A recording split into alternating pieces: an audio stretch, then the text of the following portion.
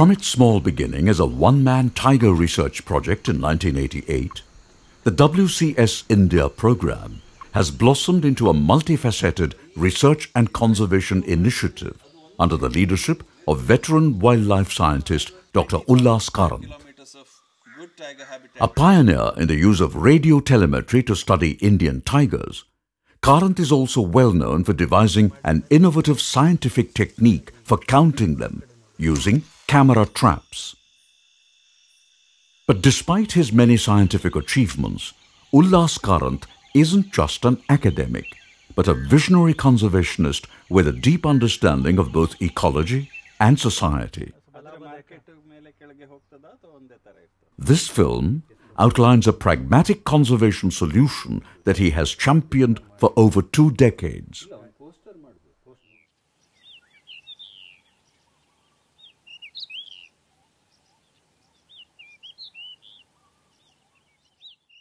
This is Kunia, a Jainu Kuruba who used to live inside a nature reserve in South India. One day, while out in the forest looking for honey, he had a horrific encounter with one of the most dreaded animals in the jungle, a sloth bear.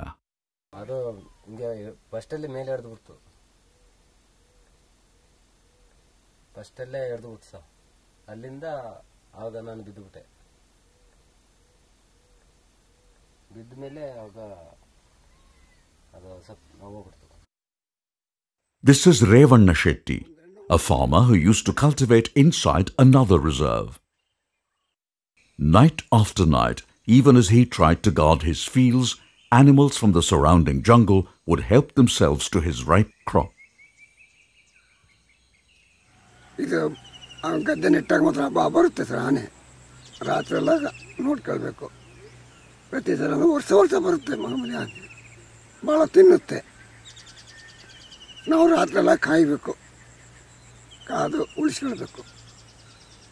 ಆನೆ ಒಂದೇ ಅಂತಲ್ಲ sir, ಮತ್ತೆ ಹಂದಿ ಬರುತ್ತೆ, ಕಾಡ್ಕೋಣ ಬರುತ್ತೆ, ಎಲ್ಲ ಬರುತ್ತೆ. ಆನೆದೇ ಜಾಸ್ತಿ ಲೂಟಿತದೆ. This is Vishwanatha, who used to live in a remote part of another South Indian nature reserve. ನಮಗೆ ರೋಡ್ ಇಲ್ಲ, ಶಾಲೆಗೆ ಮಕ್ಕಳನ್ನ ಕಳಿಸ್ಲಿಕ್ಕೆ ಇದಿಲ್ಲ. ಯಾರ್ಯಾರ ಮನೆಯಲ್ಲಿ ಶಾಲೆಗೆ ಬಿಟ್ಟು ಬಸ್ ಖರ್ಚು ಕೊಟ್ಟು ಶಾಲೆ ಮಕ್ಕಳನ್ನ ಓದಿಸ್ತಾ ಇದ್ದೇವೆ. ಅದಕ್ಕಾಗಿ ಒಂದು ಕಾಯಿಲೆ ಬಂದರೂ ಒಬ್ಬೊಬ್ಬರ ಹತ್ರ ಏನು ಮಾಡಲಿಕ್ಕೂ ಆಗಲ್ಲ, ಕಂಬಳದೊಲೆ ಕಟ್ಟಿ ಹೊರಬೇಕಾಗತ್ತೆ. ನಮ್ಮ ಅಣ್ಣನ ಈ ಸರಿ 10 ಸರಿ ಹೊತ್ತಿದ್ದೇವೆ ಮಳೆಗಾಲದಲ್ಲಿ, ಕಂಬಳಲ್ಲಿ ಬಡಗಿ ಇಟ್ಟು ಕಟ್ಟಿ ಹೊತ್ತರೂ ಆಗಲಿಲ್ಲ. ಮಲಸ ಕುದುರೆಮುಖ ಆಸ್ಪತ್ರೆಯಲ್ಲಿ ಬಂದು ತೀರೋದ್ರು. ಅದೇ ಹೆಣನೂ ಅದೇ ಥರ ವಾಪಸ್ಸು ಕಂಬಳಲ್ಲೇ ಹೊತ್ಕೊಂಡು ಮನೆಗೆ ಹೋಗಿದ್ದೀವಿ. ಅದಕ್ಕಾಗಿ ಬೇಡ, ಎಲ್ಲಾದರೂ ನಾವು ಹೋಗಿ ಬೇರೆ ಕಡೆಯಲ್ಲೇ ಜಾಗ ನೋಡೋಣ, ಪರಿಹಾರ ನಿಮ್ಮಂಥವ್ರು ಏನಾದ್ರು ಜಾಸ್ತಿ ಪರಿಹಾರ ಕೊಟ್ಟರೆ ಒಂದು 2 ಎಕರೆ ಜಾಗ ನೋಡಿ ತಗೊಂಡು ಕೂರನ ಮಕ್ಕಳನ್ನಾರು ಶಾಲೆ ಕಳಿಸಿ ವಿದ್ಯಾಭ್ಯಾಸ ಕಲ್ಸೋಣ ಅನ್ನೋದು ಆಸೆಗಾಗಿ ನಾವು ಕೊಡ್ತೇವೆ ಅಂತ ಹೇಳ್ತಾ ಇರೋದು. Despite being the second most populated nation in the world, with over 1.2 billion people, India is also one of the most biologically rich countries on the planet. Its forests are home to half the world's wild tigers and Asian elephants. If these and other highly endangered animals have survived into the present day, it is thanks to India's nature reserves. However, although there are over 650 national parks and sanctuaries spread across the country, even the well-known ones are extremely small compared to reserves elsewhere in the world. Africa's Serengeti Reserve is 30,000 square kilometers. In contrast, India's Panna National Park is a mere 543 square kilometers. America's Denali National Park is 25,000 square kilometers. Compare this to India's Nagarahole National Park, which is just 645 square kilometers. To add to the problem of their small size, many Indian reserves have thousands of poor people living within them. Some have taken over patches of forest or grassland for cultivation. Some raise livestock, herding them into the jungle every day. And others collect a variety of forest products for sale to traders. Although their life may appear carefree and even idyllic, the truth is, it is not one of harmonious coexistence with nature, but an everyday battle with the wildlife that surrounds them. Gaur, elephants, and other animals regularly destroy their crops. Tigers and leopards kill their livestock, and many are maimed or killed in encounters with wild animals. As wildlife populations have increased within nature reserves due to better protection, conflict too has increased, making life inside even more unlivable. At the same time, the rapid development and economic opportunities outside exert a tremendous pull. As a result, more and more forest dwellers are desperate to move out of the forest so they can carve out a better life for themselves and their children. Assisting them with fair and generous relocation out of nature reserves will result in two important gains: a better future for people outside and a brighter future for nature inside. Unfortunately, poorly implemented resettlement schemes have brought a bad name to the very notion of relocation. But when it's done right, a move out of the forest can deliver equity and prosperity to people.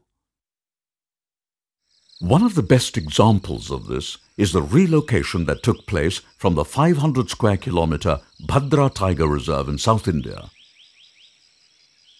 Until 2002, over 450 families eked out a hand-to-mouth existence in about 13 scattered settlements.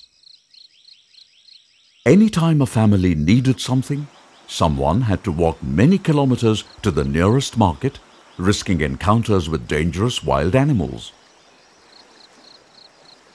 During the dry season, the streams in the jungle could be traversed easily. But during the 4-month-long monsoon season of torrential rains, the only way across raging waters were flimsy and treacherous bamboo bridges. Many settlers were old and infirm and extremely apprehensive about the future. ಅದರಲ್ಲೂ ಮಧ್ಯದಲ್ಲಿ ಇವರಿಗೆ ಕಣ್ಣು ಕಾಣಿಸಲ್ಲ, ಎರಡು ಕಣ್ಣು ಕಾಣಿಸ್ತಿರ್ಲಿಲ್ಲ. ಇವಾಗ operation ಮಾಡಿಸಿದ್ದು ನನಗೆ ಕಿವಿ ಕೇಳಿಸಲ್ಲ, ನನಗೆ ಇವಾಗ ಮಿಷನ್ ಇಟ್ಟಿದ್ದಾರೆ. ಹಾಗಾಗಿ ತುಂಬ ಕಷ್ಟ ಆಗಿತ್ತು ನಮಗೆ. It wasn't just the people who suffered. Their presence had many negative impacts on the forest, including devastating forest fires. These fires were set deliberately every year for a variety of reasons, but mainly to clear the undergrowth and make it safer for moving around. Fanned by winds, the fires often went out of control and consumed everything in their paths. Often, they were severe enough to destroy hundreds of ancient trees that provided food and nesting space for a variety of wildlife. That wasn't all. Many settlers hunted illegally in the surrounding forests, decimating wildlife populations.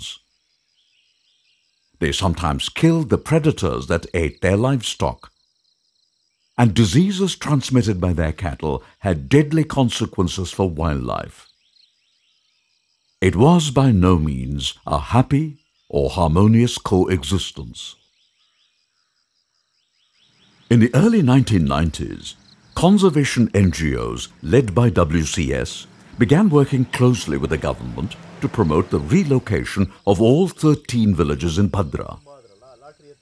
While the government was willing to fund the scheme, many villagers were initially fearful of change. D.V. Girish, a WCS partner, patiently built up a rapport with them to understand their concerns. Over hundreds of discussions, it became clear that while most of the settlers could see the tangible benefits of resettlement, they feared being shortchanged. Fortunately, key officials, including the district commissioner and the deputy conservator of forests, were deeply committed to the project and worked hard to ensure that the relocation was fair and generous. Girish was a vital bridge between the villagers and the bureaucracy through the long-drawn process. And finally, in 2002, people dismantled their houses in the reserve and moved to the fertile land set aside for them away from the forest. ನಮಗೆ ಅಲ್ಲಿಂದ ಬರೋಕ್ಕೆ ಹೆಂಗಿತ್ತು ಅಂತೇಳಿದರೆ ನಾವು ತುಂಬ interior ಪ್ಲೇಸಲ್ಲಿದ್ದು ನಮಗೆ current ಅನ್ನೋದು ನೋಡಿರಲಿಲ್ಲ. ಬಸ್ಸಿಗೆ ಹೋಗ್ಬೇಕು ಅಂದರೆ 15 ಕಿಲೋಮೀಟ್ರ್ ನಡೆದು ಹೋಗ್ಬೇಕಿತ್ತು. ತುಂಬ ಶಾಲೆ ವ್ಯವಸ್ಥೆ ಕಷ್ಟ ಇತ್ತು.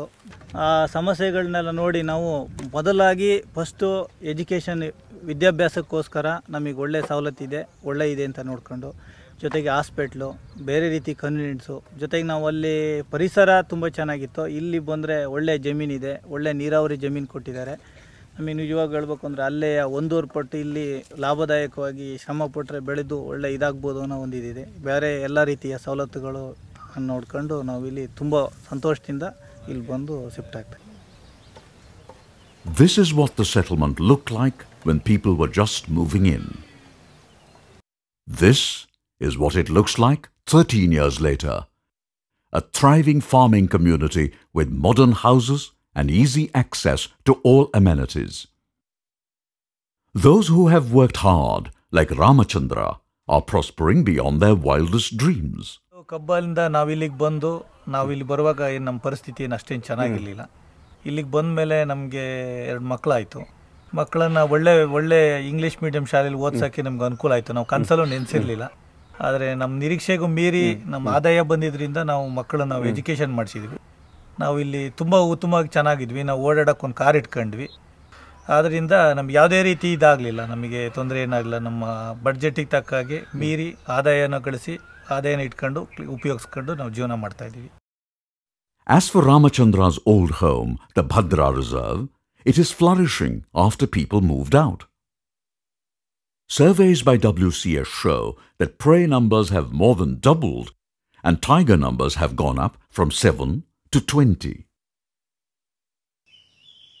While state funding is essential for the relocation of large villages, government schemes rarely reach individual families scattered in remote wilderness locations. For them, relocation funded by the non-government sector can provide quick relief. An example of this is the privately funded relocation of 8 families from the Kudremukh National Park, a biodiversity hotspot in India's Western Ghats. Until 2004, these families tenuously occupied a tract of land in the center of the reserve with their 400 livestock. While their cattle competed with wild herbivores for fodder, setting fire to the surrounding grasslands was an annual affair. Forest department staff had a hard time battling these fires on steep hill slopes to stop them from spreading into the nearby evergreen forests. Often, by the time fire watchers reached the spot, the damage was already done. Thanks to generous donors, WCS and its partners were able to offer financial support to all 8 families to buy land of their choice outside the national park. Once they were in possession of the new land, they moved out gladly with their simple belongings. Their abandoned houses were demolished and the land was relinquished to the national park. Within just a few years of people moving out, the vacated land began to regenerate and is now once again a peaceful habitat for wildlife. Even the relocation of one small settlement makes a huge difference to a nature reserve. With no more cattle grazing, fires, and other human impacts, the land has a chance to heal. Relocation makes good economic sense for the government too. Bringing people outside is more cost-effective than trying to deliver roads, electricity, education, and healthcare to thousands of remote forest settlements. However, it is important to understand that a one-size-fits-all approach to relocation does not work. While farmers adapt relatively easily to life outside, tribal communities may need much more assistance and hand-holding. Despite this, more and more of them feel that a life outside offers the only chance of a better future for them and their children. Rajappa of the Jenu Kuruba tribe moved out of the forest a few years ago. He is now a strong votary of fair relocation. ಉತ್ತರ ಕೊಡ್ತೀವಿ sir. ನಾವು ಕಾಡಲ್ಲಿ ಜನ ಕಾಡಲೇ ಉಳಿಬೇಕಂತೇನೋ ಇದಿಲ್ಲಲ್ಲ. ನಾವು ನಾಗರಿಕತೆ ಬರ್ಬೇಕು. ನಾವು ಹೊರಗಡೆ ಬಂದು ನಮ್ಮ ಮನೆ ಮಕ್ಕಳಲ್ಲಿ ವಿದ್ಯಾಭ್ಯಾಸ ಕಲಿಬೇಕು. ನಾವು ಕೂಡ ಮನೆ ಮಕ್ಕಳಲ್ಲಿ ಬದಲಾವಣೆ ಆಗಬೇಕು. ನಾವು ಹಾಕುವಂಥ ಬಟ್ಟೆಗಳು ಬದಲಾವಣೆ ಆಗಬೇಕು. ನಾವು ಕೂಡ ಪಟ್ಟಣ ವಾತಾವರಣ ತಿಳ್ಕೊಳ್ಬೇಕು. ಈಗ ನಾವು ಬರೀ ಕಾಡಲ್ಲೇ ಇದ್ಕೊಂಡಾಗ ನಮ್ಮನ್ನು ಯಾವ ರೀತಿ ಕಾಣುತ್ತಾರೆ, ಒಂದು ಪ್ರಾಣಿಗಳ ಥರ ಕಾಣುತ್ತೆ. ಅದರಿಂದ ಹೊರಗಡೆ ಬರೋದು ಒಳ್ಳೆಯದು. ಈಗ ನಾಗರಿಕತೆ ಅಂಟ್ಕೊಂಡೇ ಇರಬೇಕು, ನಾವು ಚೆನ್ನಾಗಿರ್ಬೇಕು. ನಾವು ಅಲ್ಲಿ ಬಂದ ಮಾತ್ರಕ್ಕೆ ನಮ್ಮ ಸಂಸ್ಕೃತಿಯನ್ನು ಉಳಿಸೋದಿಲ್ಲ. ಸಂಸ್ಕೃತಿ ಆಚಾರ ವಿಚಾರ ನಡೆಸ್ತೀವಿ, ಹಬ್ಬ ಹುಣ್ಣಿಮೆ ಮಾಡ್ತೀವಿ. ಅದ್ರ ಮಟ್ಟಿಗೆ ನಾವು ನಾಗರಿಕತೆ ಬಂದಿದ್ದು ತಪ್ಪು ಅನ್ನೋದು ಕಲ್ಪನೆ ಯಾರು ಹೇಳ್ತಾರೆ ಅವ್ರದ್ದು ಕಲ್ಪನೆ ತಪ್ಪು. ನಮ್ಮ ನಾಗರಿಕತೆ ಬಂದಿದ್ದು ಎಷ್ಟೋ ಒಳ್ಳೆಯದು. The truth is, unlike the San people of the vast Kalahari desert in Africa, or hunter-gatherers who live cut off from the outside world in the Amazon forest, most forest dwellers inside India's tiny nature reserves are already in advanced stages of transition to modernity. They aspire for all the things we take for granted: steady incomes, secure housing, health care, and education for their children. Most of them continue to live in the forest not because they enjoy it, but because they lack the resources to relocate. While forcing people to move out of nature reserves is clearly wrong, compelling generations of them to remain hopelessly marooned inside is no less unjust.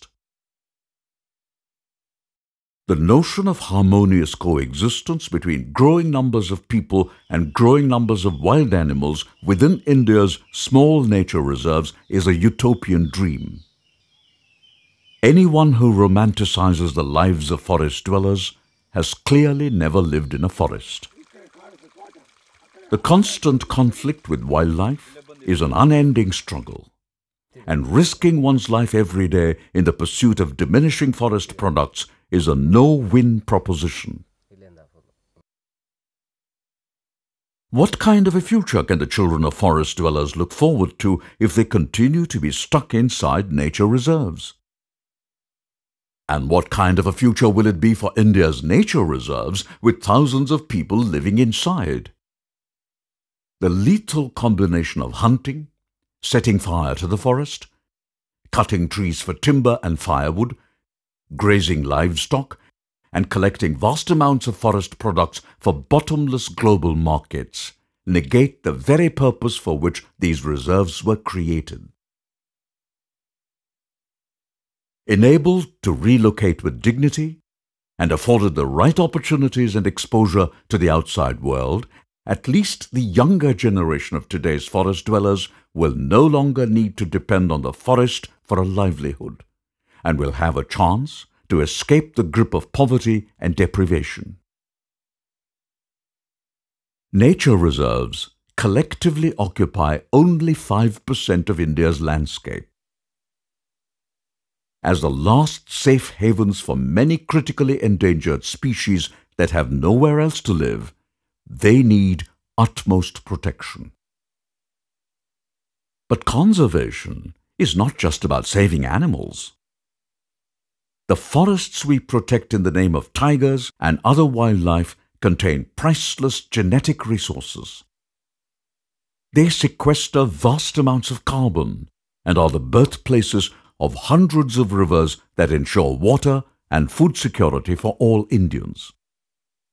Without these ecosystem services, sustained economic growth would simply not be possible. Ancient India had a remarkable ethos of conservation, where nature was deeply intertwined with religion, culture, and daily life. Today, this has given way under the pressures of over 1.2 billion people and their rising material aspirations. If India's extraordinary biodiversity is to survive in all its variety. We must start treating nature reserves as modern-day sacred groves. Since most reserves are already hemmed in from the outside by human use, protecting them from incompatible human activities inside is vital if they are to retain their ecological integrity. Fair and generous relocation is a win-win solution that can provide new hope to both impoverished forest dwellers and India's priceless nature reserves.